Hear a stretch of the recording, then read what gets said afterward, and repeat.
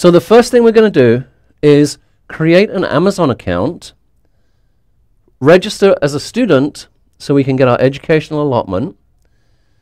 We register, Amazon verifies that registration, and then they'll send you a code that you can use in your Amazon account to access AWS for no cost.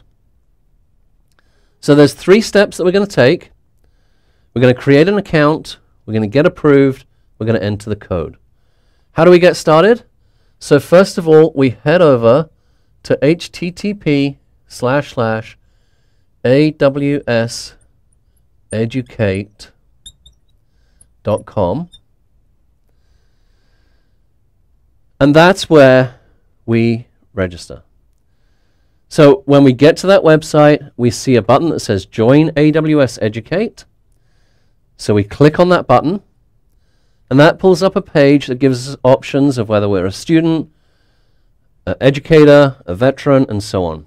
So go ahead and click the student link, and then you can fill in the details about your institution, San Diego State University, your city, San Diego, your first name, last name, your field of study, computer science or bioinformatics or biology, whatever it is that you're studying.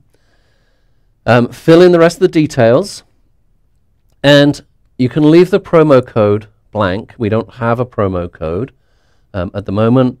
Go ahead and click the I'm not a robot captcha. Unless you're a robot, don't click it if you're a robot. And then go ahead and click next, and that will send the form off to Amazon.